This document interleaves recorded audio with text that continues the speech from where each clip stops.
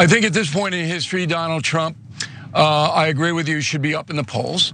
The reason he's not is that after he was shot, people had an expectation that he would modify a little bit, and he has not. He picks fights, and the fights don't help him. They don't help the American people. While Republicans are not happy with Trump right now, they think he should be doing better than he is in the polls, and they really wish that he would focus. But does Trump even know how to focus? That's never really been his strong suit. He can barely answer an interview question or deliver an address or even post something on social media without getting distracted and going off script. Now he's losing, and he hates losing more than he hates anything. And he is losing to a woman of color, no less, which I'm sure he also doesn't like. With Biden out of the race, Trump's own mental and cognitive failings are on display more than ever. He is incoherent. His rants on Truth Social are even more difficult to follow than they usually are, which is saying something. He's grasping for straws as to why he can't debate Kamala Harris. And ultimately, this man who prides himself on being a paragon of masculinity is looking rather weak and frail. His own Republican colleagues are begging him actually to get it together at this point, bemoaning his public nervous breakdown and total lack of focus. Hey, don't scroll away. Come back. Because before the video continues, we just want to urge you to lend your support to TYT. You power our honest reporting. You do it at tyt.com/team, and we love you for it. And according to reporting from Politico, several Republicans are frustrated with Trump's personal attacks against Harris, concerned that he's alienating more voters than he's attracting, specifically with his attacks against her race. Here is Lindsey Graham, of all people, practically begging Trump to stay on message in an interview on Fox News. The problem I have with Kamala Harris is not her heritage, it's her judgment. She has been wrong about everything. When she tried to explain what she would do about inflation and an upcoming recession, it made no sense. It's gibberish. She's been in the witness protection program. Nobody will ask her a hard question. Every day we're talking about her heritage and not her terrible, dangerous liberal record throughout her entire political life. Is a good day for her and a bad day for us. So I would encourage President Trump to prosecute the case against Kamala Harris's bad judgment. It doesn't seem that he's received that message yet. But they're also disappointed in his attacks on her intelligence, calling her low IQ and dumb, and claiming that she lacks the mental capacity to debate him. Here is what Barrett Marson, a Republican strategist in Arizona, had to say on the matter. He said, anytime Trump isn't talking about inflation, immigration, and the economy, he's not winning voters. Going after Harris's intellect isn't going to move middle of the road voters. They're not going to care about whether a former prosecuting attorney is dumb or smart. They want to hear about a plan to rein in inflation and bring down interest rates and make the economy work for the middle class. He later added that Trump wants the bouncy house that is a Fox News crowd for the debate against Harris. They're also unhappy with Trump for attacking Georgia's Republican Governor Brian Kemp while he was campaigning in Georgia. Who does that? Georgia, as a reminder, is a crucial swing state where Kamala Harris is currently up in the polls. Here he is at a Georgia rally. Take a look. Your governor, Kemp, and Raffensperger are doing everything possible to make 2024 difficult for Republicans to win. What are they doing? I don't know. They got something in mind, you know, they got a little something in mind. Kemp is very bad for the Republican Party. He's the most disloyal guy I think I've ever seen. Somewhere he went bad. And you know what? Your numbers in Georgia are very average. Your crime numbers, your economic numbers, all of your numbers, you're very average. You can do a lot better, and you'll do a lot better with a better governor. I got this guy nominated, I then got him elected. Without me, he doesn't get nominated and he doesn't get elected. He had no chance of winning either one, and all he had to do is sign something where the Senate would like to look at election integrity. Oh my God, that went on for so long. That was at a Georgia rally where he was trying to get support from Georgia voters, and he just went there and said all these terrible things about their very popular Republican governor. So in response, an anonymous GOP strategist told Politico this. He said, Democrats are racing to remake Kamala Harris from real life Selena Meyer into the female Obama. and Donald Trump's lack of discipline is letting them. Every day, Trump swipes at shiny objects, attacking the popular governor of a swing state, questioning the race of his opponent, or battling cat lady comments by his VP, is a day he is letting Harris define herself on her own terms. God forbid a woman define herself on her own terms. And that Selena Meyer reference, in case you didn't get it, is a reference to Julia Louis-Dreyfus's character on the show Veep. And for further evidence that Trump is not going to grow up anytime soon, his latest attack against Kamala Harris is repeatedly misspelling her name on Truth Social. He's now calling her Kamala everywhere. And this is obviously incredibly childish and ignorant, not to mention disrespectful. And yes, it is racist. This is exactly what it's like when people just can't be bothered to learn to say your name properly because it's too ethnic. We've all been there. He knows what he's doing. He's never called her this before, and it makes him look unintelligent. But the Republicans trying to reel Trump in all of a sudden is kind of hilarious, Cenk. They're acting as if they've ever had any control over Trump. But no, they've never been able to control him. This is the guy that they all swore fealty to because they could not control him or his base. These same people who control the entire country cannot deal with this toddler of a man. It's just funny to me how they're acting like this is suddenly a new problem for them. What do you think, Cenk? Yeah, so I contended at the beginning of this race that the Democrats had a candidate that was too old and the Republicans had a candidate that was too crazy. I'm right about both. And we already proved it with Joe Biden. Now, next mission is to prove it with Donald Trump.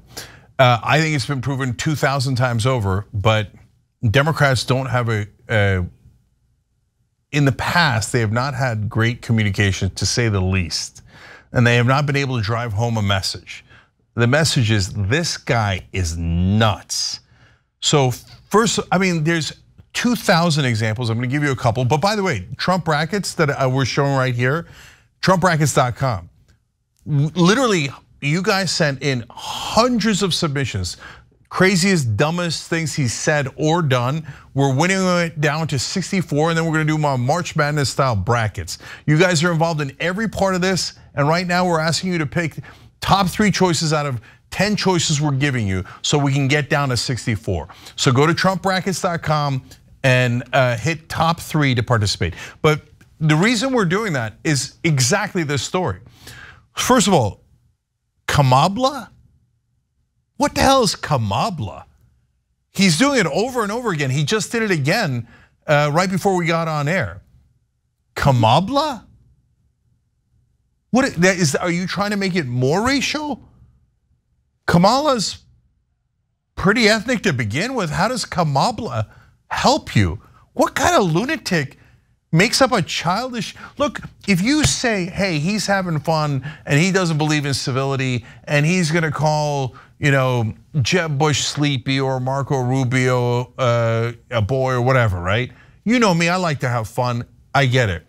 But Kamala, what does that mean?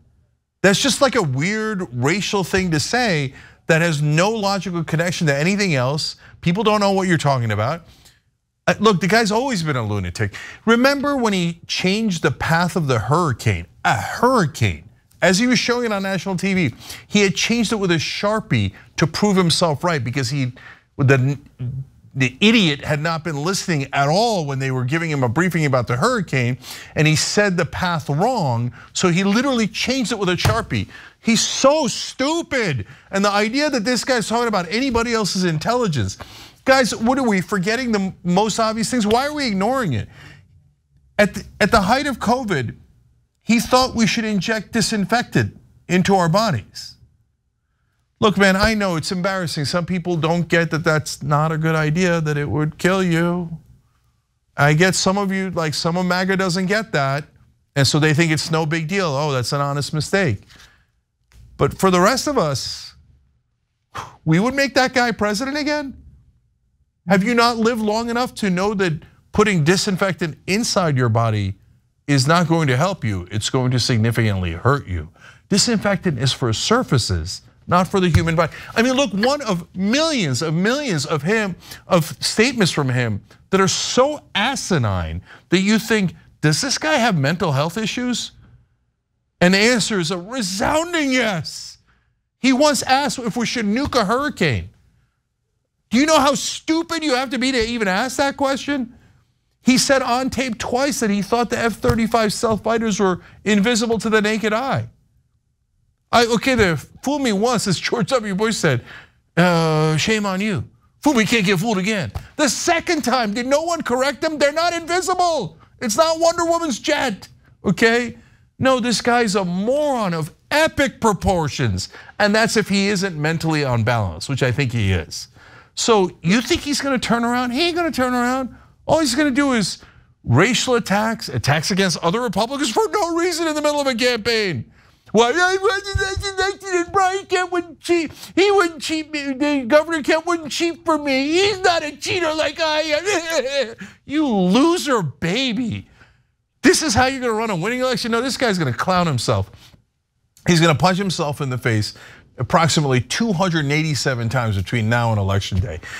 Kamala Harris and Tim Walz are partly going to win this election, but mainly from now on, Donald Trump is going to do nothing but lose this election.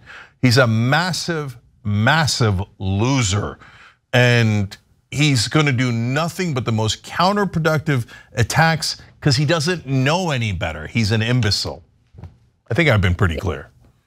Yeah, and just to go back to that, what you were saying, his latest Kamala truth on Truth Social, we can put it up. It says, "What are the chances that crooked Joe Biden, the worst president in the history of the U.S., whose presidency was unconstitutionally stolen from him by Kamala, Barack Hussein Obama, crazy Nancy Pelosi, shifty Adam Schiff, crying Chuck Schumer, and others on the lunatic left, crashes the Democrat National Convention and tries to take back the nomination, beginning with challenging me to another debate. He feels that he made a historically tragic mistake by handing over the US presidency, a coup, to the people in the world he hates most, and he wants it back now."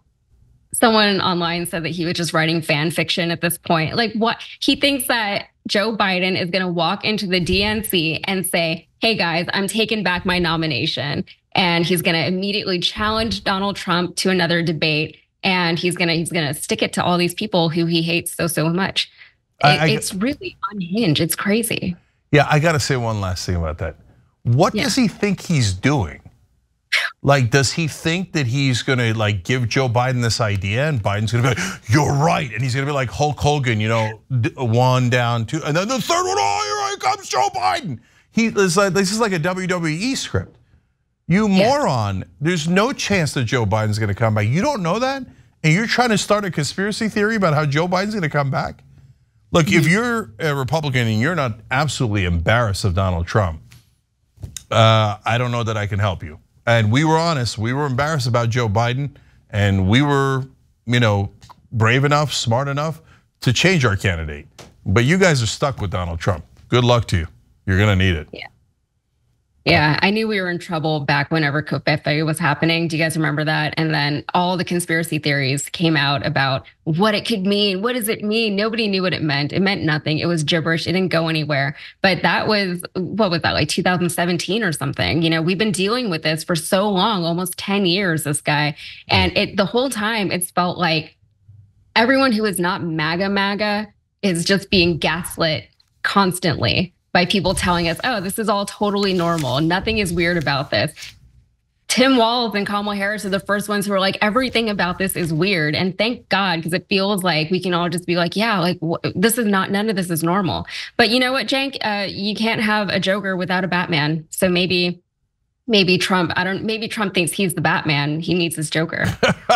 Yeah, here's what he's not anywhere near a Batman. I actually think Joker, the first Joaquin Phoenix movie, was modeled after Trump. But that's a whole different theory. Thanks for watching The Young Turks, really appreciate it. Another way to show support is through YouTube memberships. You'll get to interact with us more. There's live chat emojis, badges.